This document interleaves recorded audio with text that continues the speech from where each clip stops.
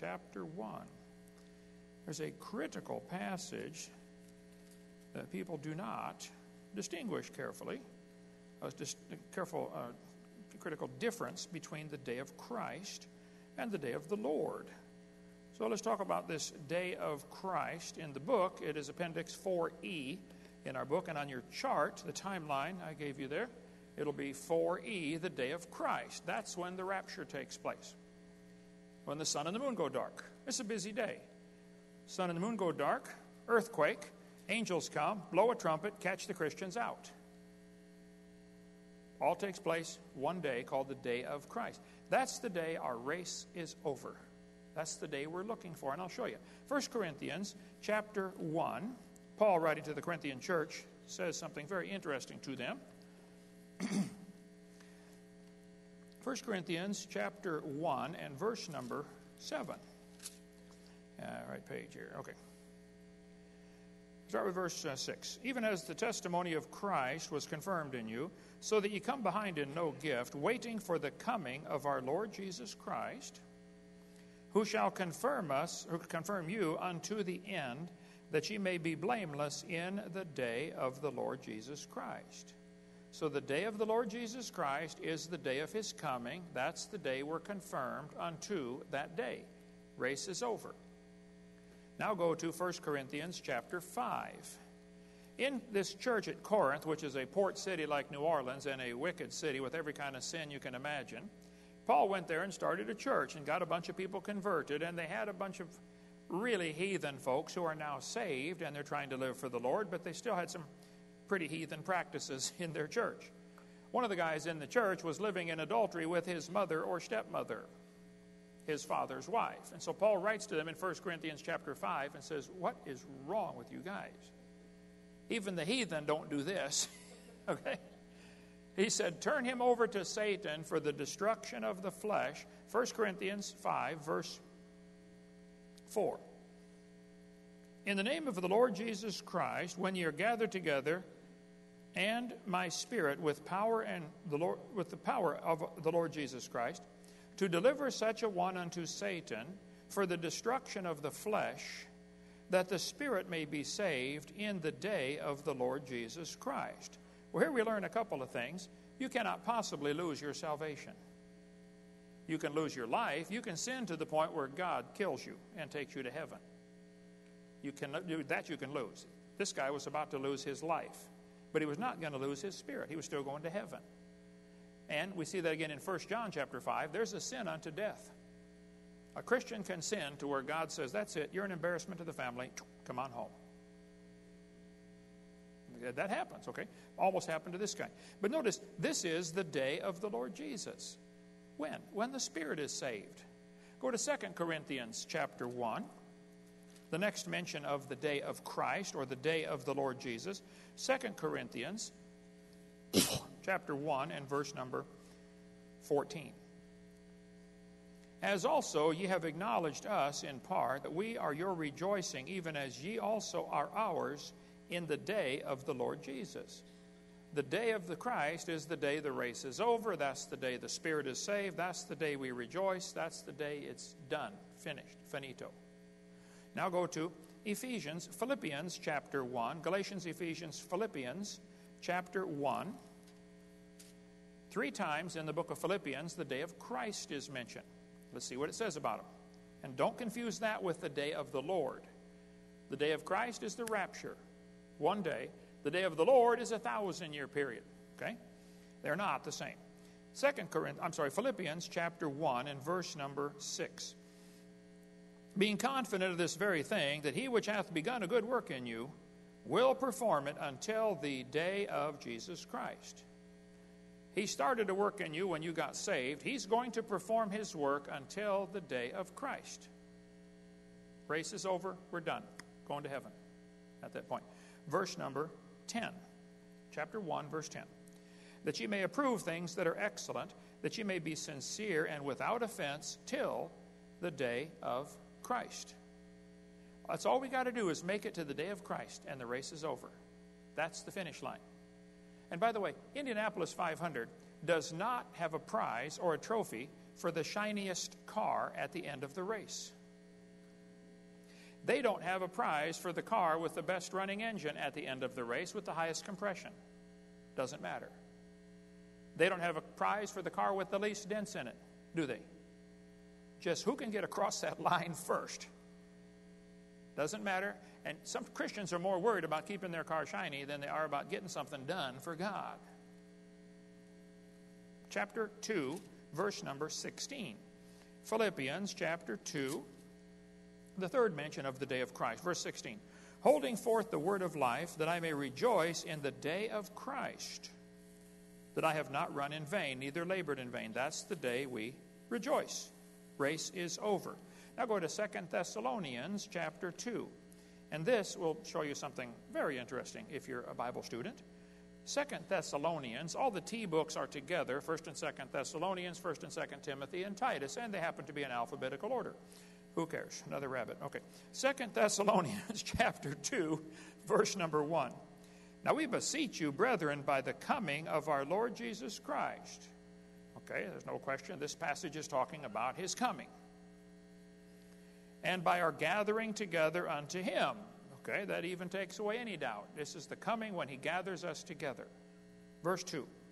That ye be not soon shaken in mind, or be troubled, neither by spirit, nor by word, nor by letter, as from us. And I think all Bible scholars agree that apparently somebody was writing letters and signing Paul's name to it. And Paul said, don't you get discouraged if you get a letter that looks like it came from us, because it didn't come from us. If you get a letter that looks like it came from us. Verse number 2, as that the day of Christ is at hand. Now, if you have just about any other Bible version, including the New King James, they have changed that to say, day of the Lord. How many have day of the Lord in yours? Okay. They changed day of, because of this next verse. Verse number 3. Let no man deceive you by any means. For that day, what day? The day of Christ, talked about in the verse before. That day shall not come, except there come a falling away first, and the man of sin be revealed, the son of perdition. The day of Christ, the rapture, cannot come until there's a falling away and the man of sin is revealed. Well, the man of sin is revealed in the middle of the tribulation, when in the green part, when he sets up the abomination, and the Jews finally realize, that's not Christ. He's a bad guy. But at first, they're going to think he's wonderful. He gave them a treaty. He got them to rebuild their temple. He's the greatest thing since sliced bread. But when he sets up that image and they realize, whoa, nobody sets... The Jews haven't learned much down through their history, but they have learned, don't worship idols. They finally figured that out after going into captivity a bunch of times and getting beat up. Don't worship idols. Yes, Lord. Got it. Okay. Next lesson. Okay. And when he sets up an image, possibly some kind of computerized artificial intelligence, I don't know. I know in the last 20 years, it's unbelievable what's happened with computers and microchips and stuff like that. Can you imagine what 3 or 4 more years is going to do? Could they get a robot that actually thinks and talks? I don't know. Maybe they've got it already. We'll have to wait and see on that. But during this green period, when the abomination is set up, that's when Antichrist sets up his image and says, y'all bow down and worship my image. And that's when, well, like Nebuchadnezzar set up the image of the big statue, 90 feet tall, made out of gold, and said, y'all bow down and worship that. And Shadrach, Meshach, and Abednego said, no, we're not doing it. But there were 10,000 young Jewish men taken captive to Israel. Only 3 didn't bow. Where were the other 9,997? Face down in the dirt, bowing to that image, weren't they? We're going to be amazed how few Christians stay true to the Lord during this coming tribulation time. Is it going to be you? Is it going to be me? I don't know. It's easy to say, yeah, I'll stand true. Wait till the bullets start flying. You'll see. Okay, so the day of Christ cannot come until there's a falling away and the man of sin is revealed. There's one more inference to the day of Christ. Now, it doesn't mention it directly. Go to 1 John, way at the end of the Bible. 1 John, not John, but 1st, 2nd, and 3rd John. 1 John chapter 3, just before the book of Revelation. 1 John chapter 3 and verse 1. Behold, what manner of love the Father hath bestowed upon us, that we should be called the sons of God. Therefore the world knoweth him not, because it knew him not. Beloved, now are we the sons of God, and it doth not yet appear what we shall be. But we know that when he shall appear, we shall be like him, for we shall see him as he is. When he appears, we're going to be like him. Paul said, I can't wait to get rid of this body that causes me to sin. Romans chapter 8. I want to do right and I do wrong. Oh, who can deliver me from this wretched man that I am, you know? And if you've been a Christian for a long time, you probably understand, the closer you get to the Lord, the worse you feel. Because you see every sin in your life. A person who thinks they're a pretty good Christian is probably not very close to the Lord, okay? You know, the closer you get to the mirror, the more you see the zits and the imperfections. And, oh, brother, you know, right? You want to really see him, get the bright lights on in a mirror. Oh, man, what happened there, you know? Okay. The closer you get to the Lord, the worse you're going to feel, and that's a good thing. Because then when you do get up to heaven, you're going to fall down on your face and say, worthy is the Lamb that was slain to receive riches and honor and power and glory. He's the only one.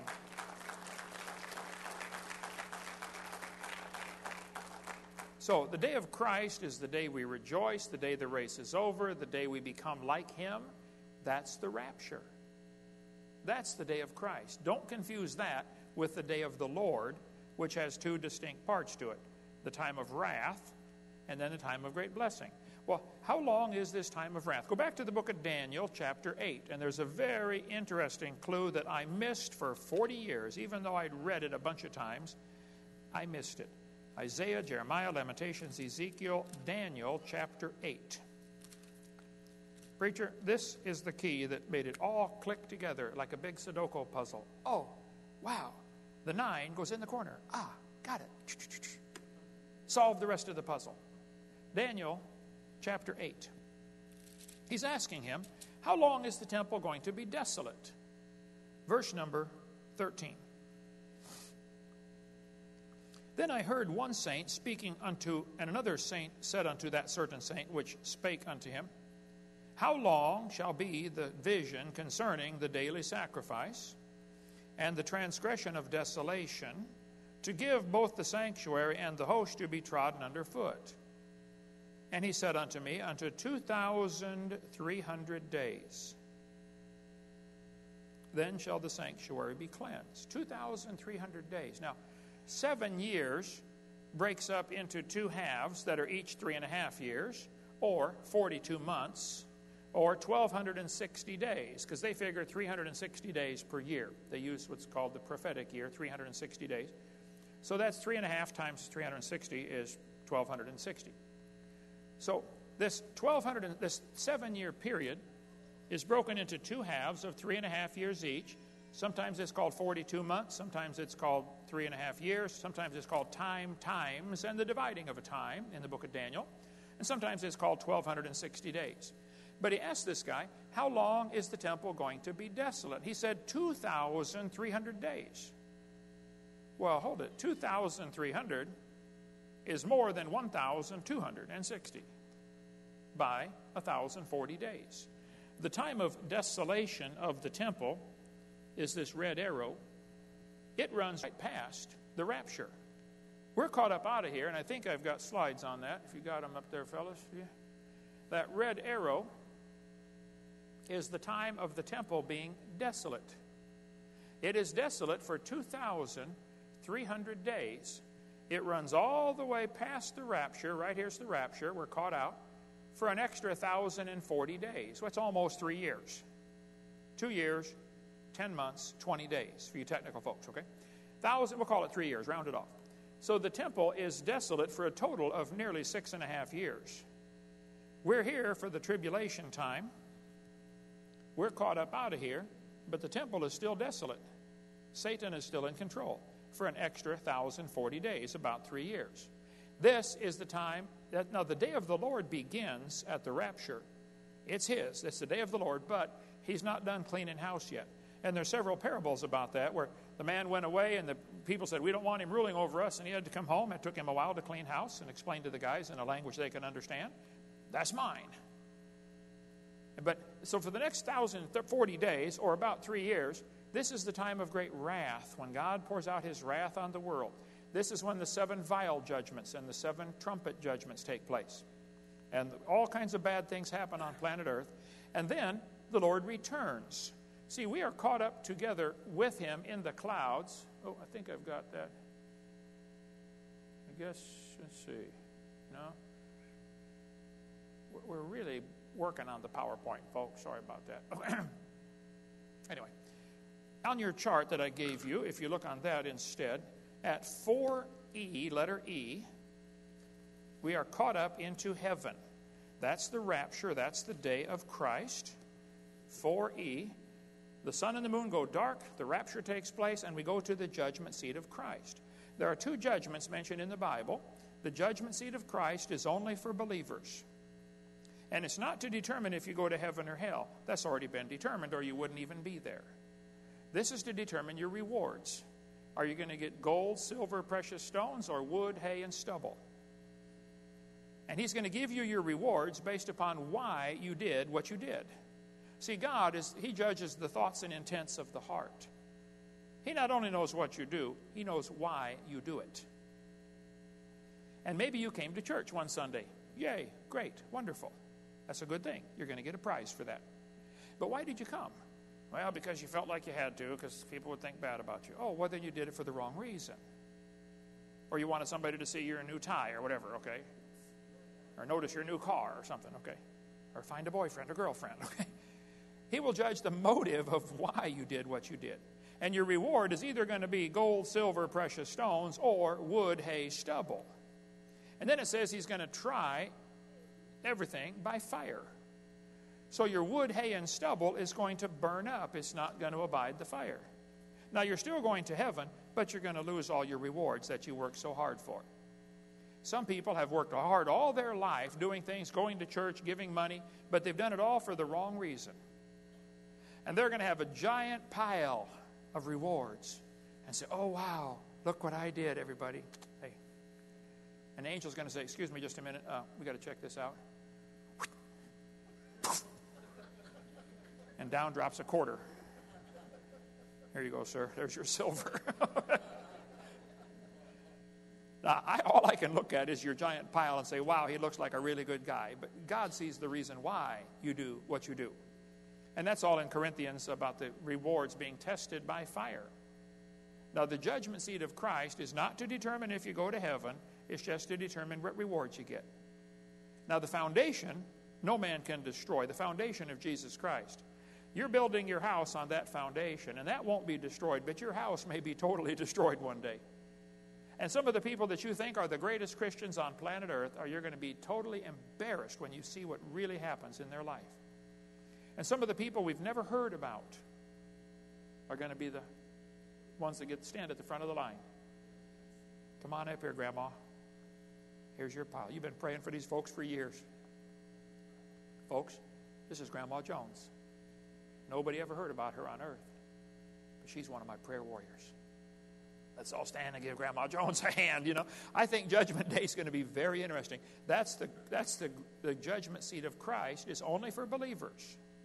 After the judgment seat of Christ, we go to what's called the marriage supper of the Lamb. And for that same 3 years, or 1,040 days, when the wrath of God's being poured out on earth, we're up in heaven enjoying the marriage supper of the Lamb.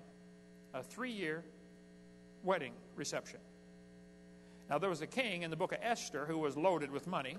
He had a big party to impress his guests, and the party lasted 180 days. 6-month-long party just to show how rich he was. That's a pretty good party. Jesus' party is going to last 3 years. Okay? These kings got nothing on him. And after the marriage feast of the Lamb, then we return on a white horse.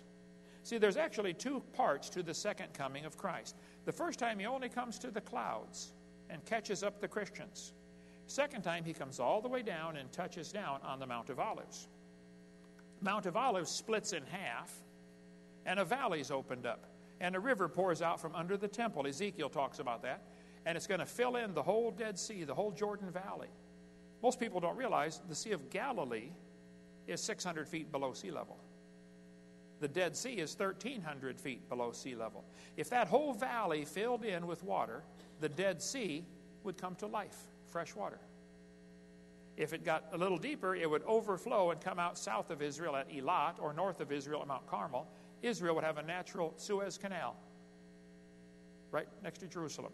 We cover all that in the book. I don't have PowerPoint ready for that. But the marriage supper of the Lamb, we spend 1,040 days. We actually become the bride of Christ. And I don't understand all that. Okay?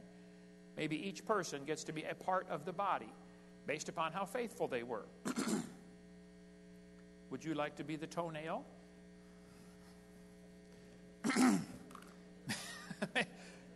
let you use your imagination on that. Okay.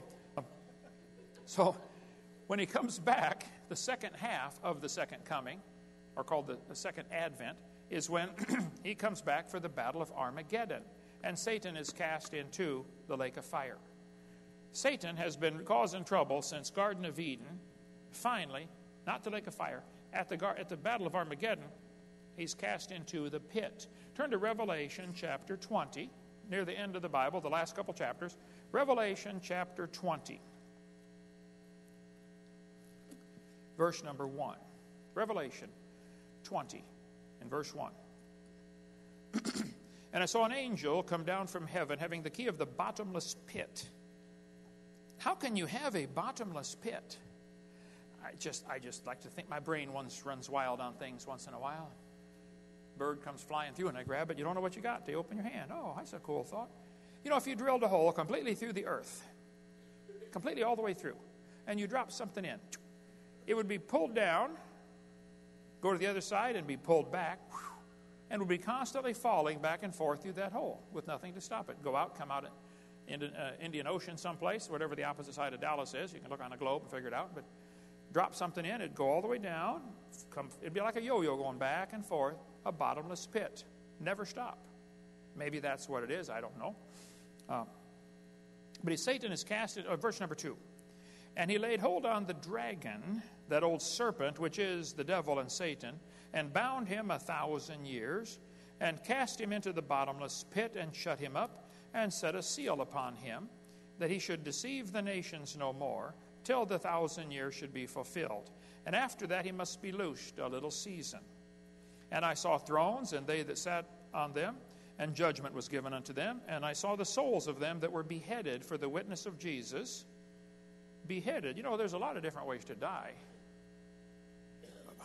Who would kill people by beheading? The souls of them that were beheaded for the witness of Jesus, and for the word of God, and which had not worshipped the beast, neither his image, neither had received his mark upon their foreheads or in their hands. And they, that's the ones that were killed, they lived and reigned with Christ 1,000 years. But the rest of the dead lived not again until the 1,000 years were finished. This is the first resurrection.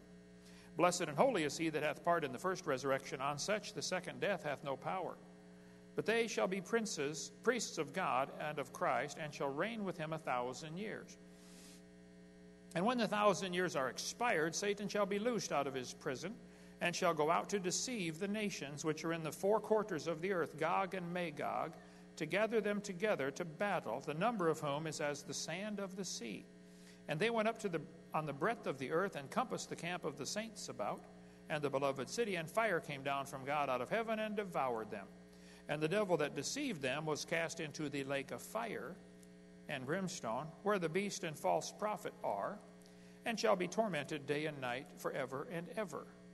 And I saw a great white throne, and him that sat on it, from whose face the earth and heaven fled away, and there was found no place for them.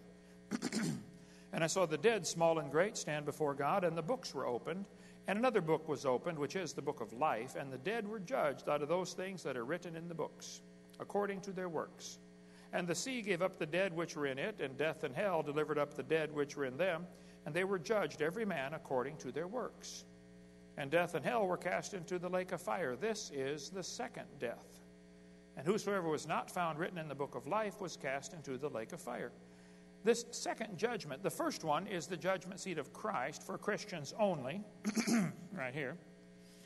This one, the great white throne judgment, is where everybody appears, and everything you've ever done or said or thought is going to be revealed for the world to see.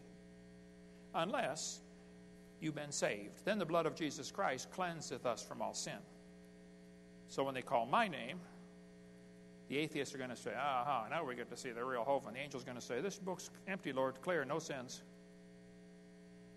No sins, I knew that. Yeah, shut up, I said no sins. Praise God. Praise God for the blood of Christ. And if you don't have that on your record, you're going to be in trouble. Look at Matthew 12:34. Matthew 1, 2, 3, 4. Matthew 12:34. Matthew 12, verse 34.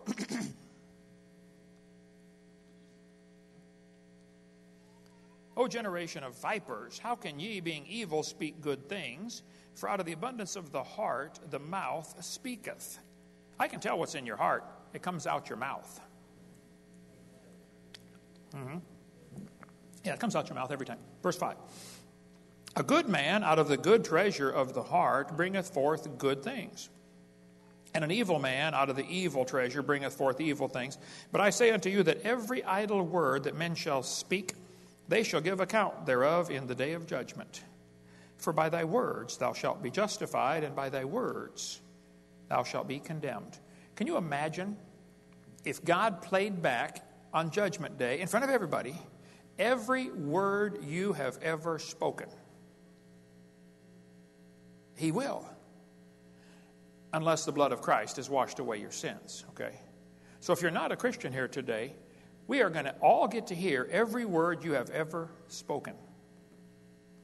How many of you would be embarrassed if every word you have ever spoken was played out loud for everybody to hear? Okay. How do I get that tape and erase it? Whoa. Well, that's the blood of Christ does that. Praise God for that. So this great white throne judgment is going to be an extremely interesting day. And after here, people are cast into the lake of fire. Now, that's not the same as hell. Hell is the temporary place that holds people for 6,000 years until this great white throne judgment. And then death and hell are cast into the lake of fire, which is a different place. See, hell is temporary, until a holding place until the judgment, and then you go to the lake of fire. It's sort of like when you first get arrested, you go to jail, then you go to trial. After trial, if you're found guilty, you go to prison. Prison is for long-term holding. Jail is for temporary holding until trial, theoretically. Okay. They moved me to a bunch of them. Whew. Anyway, so for now, if someone dies without Christ, they go to hell, which apparently is in the center of the earth. It's the only clue several clues in the Bible seem to indicate that's where it is, but I wouldn't argue over it. But someday we're going to come before this great white throne judgment, and those people in hell are going to be then cast into the lake of fire, which is, and all the verses are about it right here in the Bible if you want to read that. So I was guilty for years of confusing day of Christ and day of the Lord. They're not the same. I was guilty of confusing tribulation and wrath. They're not the same. We are not appointed unto wrath. We are here for the tribulation. So this timeline shows we come back down here at 5C, the middle of this, not the middle, but I broke the 1,000-year period up into 5 parts also, A, B, C, D. The first thing that happens in that 1,000 years is 144,000 Jews are selected to be witnesses. That's in Revelation chapter 7. Remember Revelation chapter 6, the sun and the moon go dark and we're caught up to heaven. The first thing God does is pick 144,000 Jews, and he seals them in their forehead so they cannot be hurt. During this time of wrath, they are going to be witnessing all over the world. Even when God's pouring out his wrath, he still remembers mercy and wants to get people saved. Even during that time of his wrath being poured out, he still wants to get people saved. 2 Peter chapter 3, verse 9 says, God is not willing that any should perish, but that all should come to repentance. He wants everybody saved. Some people just simply won't do it. Okay, go to hell then. But if you want to go that bad, you're going, okay? But Jesus has done everything he can do. He died on the cross. He rose from the dead. He sends out preachers. He lets people beat him up and persecute him and throw him in prison for no reason. And he's trying to get the message to you. How many guys in the military will go risk their life to go rescue some other guy, you know? And he's a hero when he does that, and he should be, and that's wonderful. Just think about if God called you to be a missionary someplace where it's dangerous, and you go in there, you get some people saved, and they end up killing you. Like happened to the guys down in the Auca Indians down in Ecuador. They went down there in 54. Nate Saint and those guys went to Ecuador to try to reach them with the gospel, and they killed them. All 5 of them. So their wives went in there and started a great ministry down there. Elizabeth Elliot was one of them. She's on the radio, Christian radio all the time. So I don't know what God has for you to do. Everybody ought to have some kind of ministry that you can do for the Lord. You better get alone and say, God, what do you want me to do? Start a left-handed, one-eyed ministry or something. I don't know. Find something, okay? People often ask me, did God call you to do this? Speak on creation and dinosaurs? I don't know. I never got a letter or a phone call. It just needs to be done, that's all. So I'll go. And maybe God's got something for you. I've often said, look, if you're not going to shoot, at least carry bullets for the guy who will shoot. And if you, okay. And if you're not going to shoot or carry bullets, maybe God's calling you to pay for the bullets. Yeah. Everybody can do something for the Lord. The worst of you could serve as professional bad examples, if nothing else, okay? What's your calling? I'm a professional bad example, okay? Find something to do for the Lord. There are many things that we ought to be doing now. My whole appendix 7 of the book is, what should we do? Well, Peter gave all kinds of advice. Jesus gave all kinds of advice. Moses gave all kinds of advice. Joshua did. We've got all kinds of people's advice in here. What should we be doing? It's really pretty simple. Exactly what he always told us to do. Go into all the world and preach the gospel to every creature. Get people saved. And then teach them so they can go out and get people saved. See, the Christian life is really simple. In the physical world, you get born because of what somebody else did. Okay, you have nothing to do with that. Or you get a free gift of life. Absolutely free. You have nothing to do with it. You got a gift. Now you grow because of what you do. Eat, sleep, exercise, take vitamins, whatever, okay? That growing takes a long time. And that does require your efforts.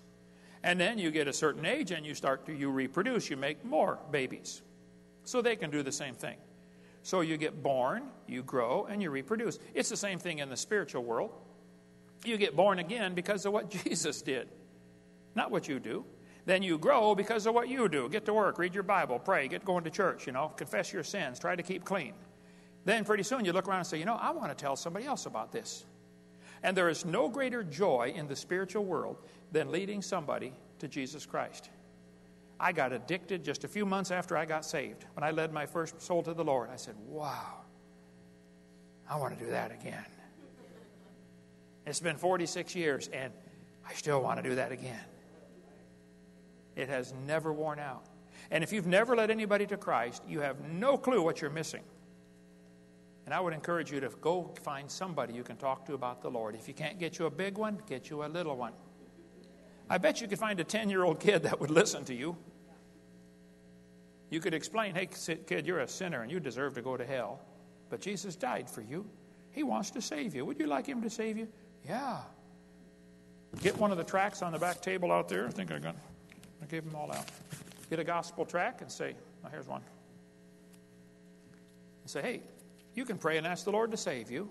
If you don't know how to do it, just read the prayer off the back. There's no magic prayer, but that's how I led my first soul to the Lord, reading a prayer off the back of a tract. I don't know what to say. Here, read this. Okay, so we read it together. But once you get addicted to winning souls, then you're fulfilling the real purpose of your existence on earth. See, if Jesus just wanted to get you saved so you could go to heaven, he would have taken you to heaven right after you got saved. He's leaving us here to get something done for the kingdom. I would be willing to bet there's 100 people within 1 mile of your house that have never heard about Jesus Christ and that need to hear about it. Within 1 mile of your house, there's a mission field. somebody you can win to Christ. Go get them. What on earth are you doing, for heaven's sake? If you got to heaven and God piled up all your rewards, how much would withstand the fire? I don't know. I know Daniel chapter 12 is one of the verses that motivates me. Turn to that one. Daniel chapter 12.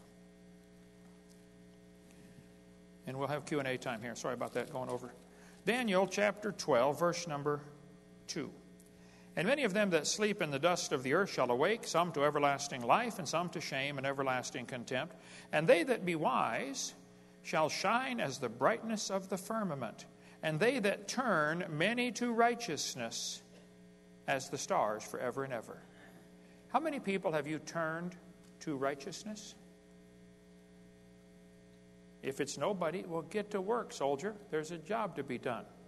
Quit worrying about the stupid bowl and who runs around the cow pasture with the football, and start winning somebody to Jesus, okay? We get distracted with the dumbest things. What have you done for the Lord with your life? If I can help in any way, we want to. If you want to get my videos, make all the copies you'd like. Copy them. Give them away to people. People will sit home and watch a video that you will never get to come to church. Especially if you say, hey, you want to watch this video? No. I'll give you $20 if you watch it. No. Give you $500. Okay. Okay, now that we've agreed you'll watch it, let's go back and renegotiate that price, okay? How about $10, okay? Or $5. Find something to do. You could be a video missionary. I don't know, but I would ask that each of you just examine your heart. Say, God, what do you want me to do? What can I do for your kingdom? Lord, show me my job. Doesn't every kid growing up in every family have something to do, like, take out the trash or sweep the sidewalk or feed the dog or something? That's part of being in the family. You all got a job to do. Okay, well, you're in God's family. What's the job He's got for you to do? I don't know. I'm busy doing what I think He's got me to do. You go figure out what He's got for you to do. But let's all get busy and do something. I have heard, there's a rumor going around, that you have some heathen here in the Dallas area. Is that true? Yeah. Okay. Well, go find them and fix it. Okay, go get them. All right, let's pray. Take about a 10-minute break, and then we'll come back. Q&A time. You're going to line up at the mic so the guy can video both if you have a question. Any questions are fair game. We'll go till 6 o'clock with Q&A time, or later if you want. I got nothing to do but drive to Florida tomorrow. And there's a whole lot more we have. This is kind of an oversimplification. Hopefully these paper we passed out will help you get kind of the big picture of the second coming of Christ, which really has two parts, the rapture and then the return to the Battle of Armageddon. Feel free to take all the pictures you want. If you got a cell phone, take pictures of the chart, or you can get the chart. Theodore, don't we have it up as like an e-book kind of thing? I don't know what an e-book is, but I've been locked up a while. But you can. I know the hardback book will be available here in the next week, so sorry about that. We didn't get them in time, but you can get it downloadable somehow. And then somebody, who was it, printed out the whole book, downloaded it, printed out the whole thing. You got it there? You didn't bring it today? Okay. It probably cost you more to print it out the pages than it. No? Okay. Almost a ream of paper. Yeah. There's a lot in there. Let's pray. Heavenly Father, thank you for these people come spend their Saturday afternoon, Lord, learning about your word. I pray that they've learned things that'll change their lifestyle, if it needs to be. Get them motivated to win souls. And Lord, help us each to find somebody we can witness to and talk about you. And Lord, there's many people that need to be turned to righteousness, so help us to get busy and do it so that we can be counted in your book as wise, as the ones who win souls. Lord, please move in every heart now today. Get something done with these lives here. In Jesus' name, amen. Okay, about a 15-minute break, brother. We'll start up again at 1:45. Okay? Thank you. If you didn't see the airplanes, kids, come on out. We'll make some more airplanes. Dismissed.